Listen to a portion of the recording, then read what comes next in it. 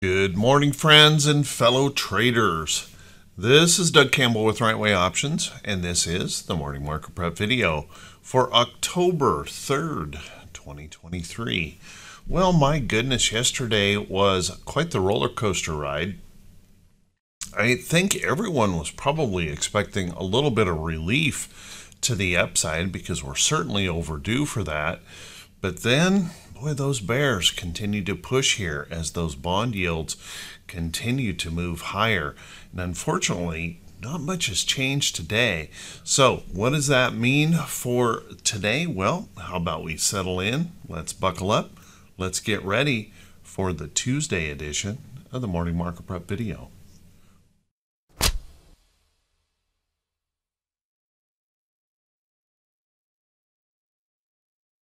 Good morning once again, everyone, and thank you so much for being here. I do truly appreciate it. How about we take a look at these charts, try to remove our bias, and take a look and see how we might want to approach the market for today. Well, first off, as you can see, we left behind a pretty decent looking little hammer pattern yesterday, but unfortunately, we're leaving that hammer pattern kind of floating here in mid-air. You'll notice there's really no major support level in that chart to hold it. There's a little teeny tiny little bit of support right in there that we grabbed a hold of and bounced back up. And you'll notice that it really was not much more than just the 7 tech giants lifting the Dow back to the top side. There wasn't a whole lot of buying anywhere in the market yesterday.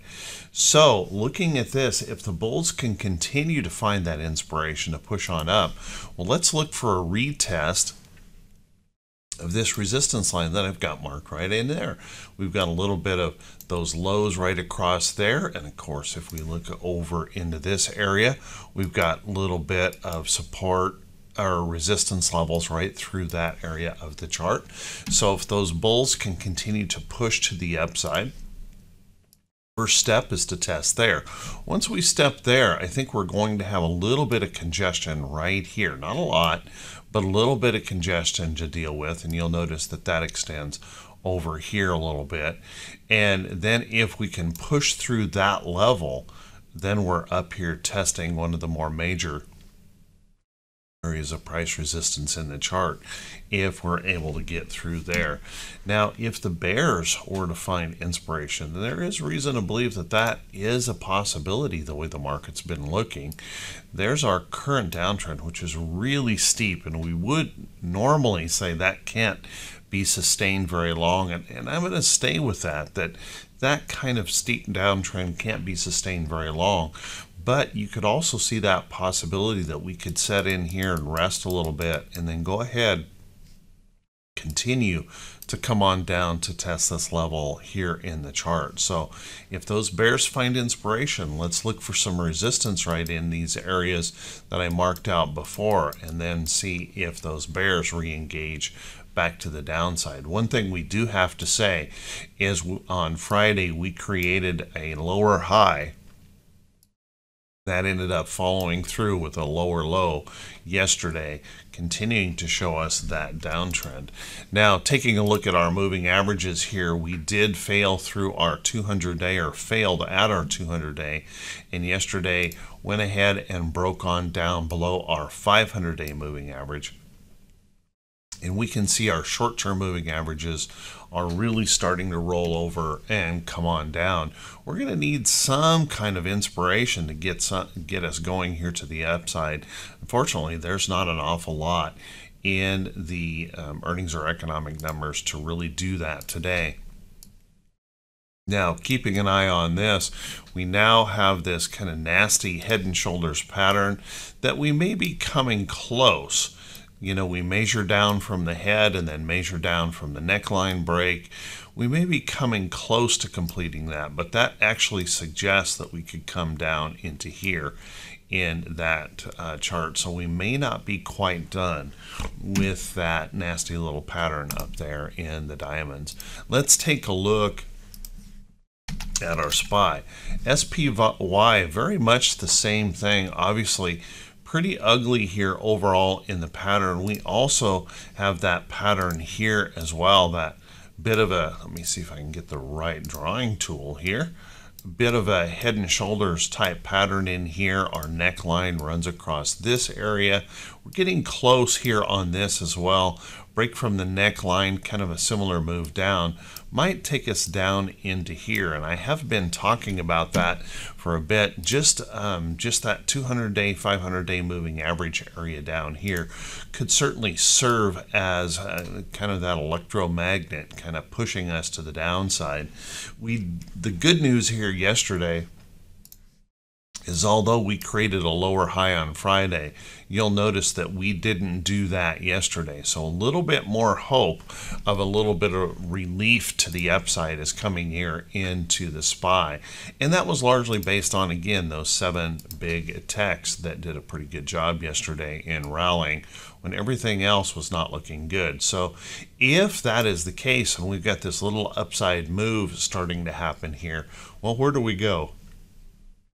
First off, I'm going to suggest there's a little tiny bit of price resistance right in there. We could rally up, test that, and continue to fail. But if the bulls can push through there, with that little hammer pattern yesterday, if we can push on through there, then maybe right up into this next resistance level of the chart. If we can get up past this, then we've kind of opened up that opportunity for a bit more relief in the market. So watch carefully for that. However, if the bears were to find inspiration today and were to turn back lower, retest of yesterday's low, and if that were to fail, then of course I think we're coming down into here. If the tail on that candle fails, I still think there's a really good chance that we see the 200-day moving average here in the SPY. If not this week, but in the near future at some point in time. So watch that closely. And then if we take a look at our QQQ, the strongest of the markets, we ended up holding here on our August lows. Very strong yesterday in that move to the upside. It whipsawed a lot overall.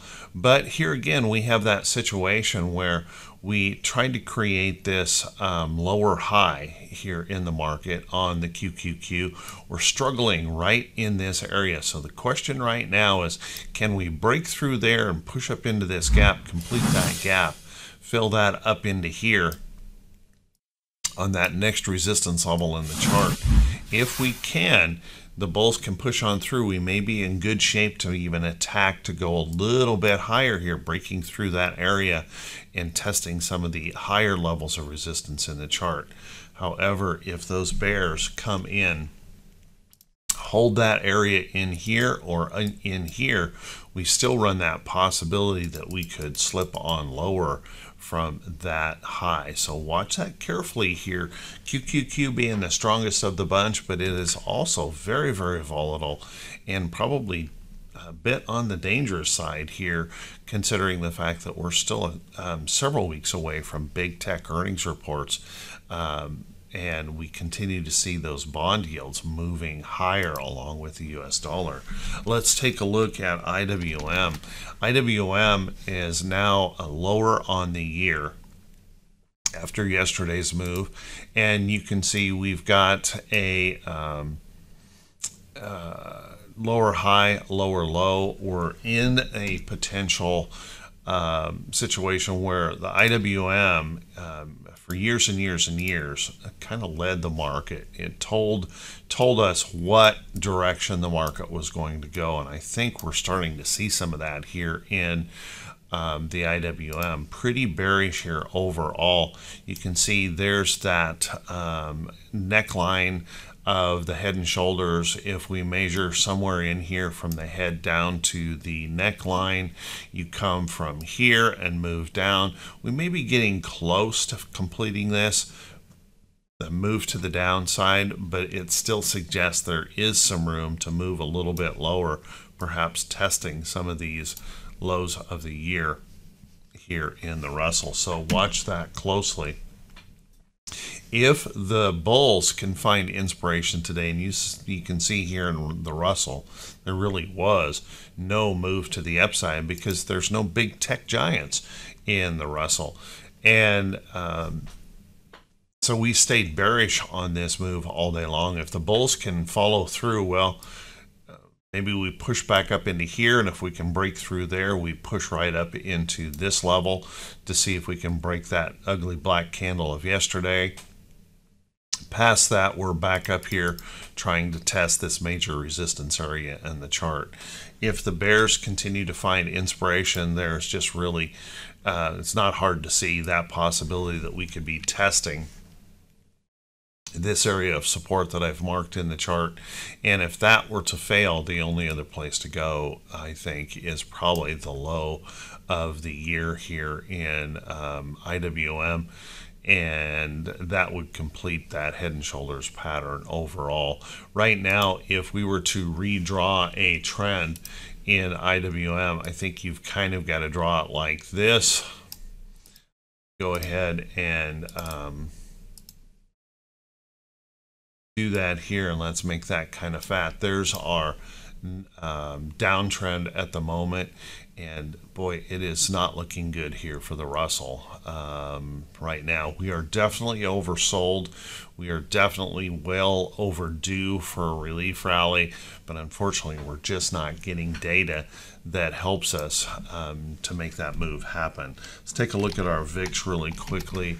Our VIX continuing to be a little bit problematic for us, even though we rallied on the seven tech stocks yesterday. You'll notice we continue to hold that higher low in there on the VIX. That's where that bit of fear can really come into the market. If we can hold onto this, if the bears find more inspiration, then that chance that we could push on through here is certainly possible. If those bears weaken here just a bit, and that's what I know everyone's kind of hoping, the bears will weaken a little bit and react negatively to all of this price resistance up here. Maybe we can start to pull that back, easing some of that pressure here in the market if they can continue to attempt to rally. We're going to need a bit more than the big techs, however, to make any kind of relief rally stick. If we take a look at our T2122, our T2122 continues to be very, very bearish. We're definitely in the the bullish reversal zone here, and we are overdue for that relief rally. So if the bulls can find some kind of inspiration, well, we have certainly opened up plenty of upside opportunity if they can find something to be inspired on. If the bears continue to find that inspiration, just notice we don't have far that we can go. Now, please keep in mind that can still be a pretty big point move, pushing that down if the bears continue to be inspired. But if we can get a little bit of relief, that would probably help a lot. Now, one thing I want to remind everyone is that even if we do get a relief, that doesn't mean we're going to zoom all the way back up. It could be just nothing more than a relief to the next opportunity to short the market the way we're looking right now. Keeping in mind our T2108, the percentage of stocks above the 40-day moving average, actually made a new low yesterday, and at the end of the day, with that really big surge right at the end of the day, that pushed back up, we ended up holding on at the end of the day, that little price support area in the chart. Obviously not a very encouraging place in our T2108, only 20% of the stocks holding above their 40-day. Clearly the downtrend is still in play here, and we do have more levels down here that we can be testing in T2108 if the bears keep pushing. If we can relieve back to the upside, then I would start looking for some of these little levels right through here for price resistance to come back into play. So watch that carefully. Our T2107, very similar circumstances. It went ahead and stayed low because, once again, no big techs in small cap, and continued to push on lower, testing some support levels here in the chart. 36% of the stocks holding above their 200-day moving average. Pretty tough to build a big bullish case on that, but certainly is showing us that short-term oversold condition. And if we can start to bounce, let's see if we can bounce back up here, start testing some of these resistance levels here in the price action of T2107. If the bears continue to push on through, just keep in mind, we do have more proof that we can go quite a bit lower here in T2107. Let's take a look at our T2101. Unfortunately, T2101 didn't help us much yesterday. We saw this hook up just a little bit, and that again was those bears kind of pushing in on the sell wave. This shrank back just a little bit yesterday into the close with that surge to the upside. But what we want to see is we want to see on a buy wave, when the bulls are active, we want to see the breadth increasing, not continuing to shrink, because that's what we've seen here lately. As soon as the bulls come in, the breadth shrinks back. It's not having the energy that the sell side wave is been enjoying. So watch that carefully here in T2101. Let's take a look at our economic calendar for today. And here again, unfortunately, everyone, we just don't have a lot to go on here today to really inspire us. Obviously, we continue to see Fed members speak. We heard Bauman yesterday saying that she believes that there are multiple rate increases still to come. I'm like, holy cow, really? But watch that carefully here as we've got Bostic speaking here today. We're going to have the job openings report. Unfortunately, the job openings report in the consensus is suggesting that the jobs opening number actually increased. And if that increases, that may be seen as a bearish thing for the market, because we know that the Fed is working to break the back of the employment situation here, the hot employment numbers. So watch that closely. This is one of those times where good news can be bad news. After that, we've got a 52-week bill auction, and that's basically it for the day. It's pretty tough to find much inspiration when that is the case. On the earnings side, we've also got a very light earnings day here. There's only two notables that make any sense at all today that could move the market a little bit. CALM, farm products, got a little upside trend, been dealing with a bit of a double top, breaking some support levels, but holding some other support levels. This will be critical for CALM on its report. And the only other one is MKC, and you can see that's already looking pretty bearish here this morning, gapping lower on its report, maybe coming into the year lows here on MKC, not looking so good. Those are the only earnings for today. Let's take a look at a few stocks that could be setting up. Excuse me. But before we do that, if you guys could do me this quick favor, if this is the first time you've seen these videos, if you could please click that subscribe button on YouTube, and also click that bell icon when it pops up so you'll be notified every time I post a video. If you find the video to be useful, to be helpful to your day, if you could do me that favor and also click that thumbs up button, leave a brief comment, even an emoji counts in reaction to the video. The engagement with the video is one of the best things to help the channel. So for everyone who does do that, thank you so much. I do truly appreciate it. Again, I'm humbled every day by your kind words. I truly appreciate your kind support to the effort putting out these videos every day. Let's take a look at some stocks that could be setting up, and remember, there's a lot of volatility in this market, so anything is possible. But let's take a look at a few of those things that may be moving around here just a bit. As you guys know, I've been talking about some of these uranium plays. They all got slammed hard yesterday, and one of the reasons is, look at that dollar soaring. The dollar continues to soar. The ruble kind of falling apart here right now, more than 100 ruble to a dollar as of this morning. Not looking good here. and that's continuing to strengthen the U.S. dollar. Also, if you take a look at bond prices, they're not helping us out at all. As a matter of fact, here I'm going to grab this over here, the Bloomberg report on this, and notice that our 30-year bond is now 52 basis points higher in just the last 30 days, in 1 month. And you can see we're moving up in our bond yields, and that is continuing to put massive pressure on the market, and also strengthening the dollar. As the dollar strengthens, this has massive impacts for countries around the world, causing them lots and lots of issues and troubles here, because as a dollar-dominated world, that makes it very difficult for them to manage things as that dollar continues to strengthen. And it's largely because we're seeing the ruble, the yen, the yuan are all weakening and that's pushing that dollar higher as well. Let's take a look at some of these stocks now. Rivian had some good numbers yesterday, bouncing back up here. And you guys know that I've talked about this one before and was watching this one for a potential earlier when we were resting in this area, and I thought we would pop on through.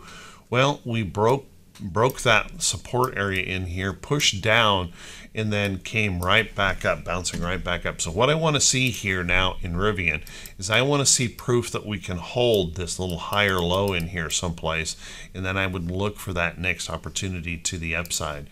You'll notice what I just drew there is a possible inverted head and shoulders pattern on Rivian. You will want to be keeping in mind there's quite a little bit of resistance right here in that chart. Take a look at WDC. WDC has been holding in a very bullish upside move. We're testing some major resistance levels here in the chart.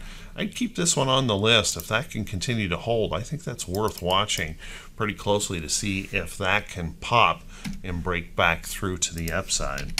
Cisco bounced nicely here. Notice we've got a pretty substantial gap that we need to fill, so it's possible this could just keep rallying to come back up here to fill that gap.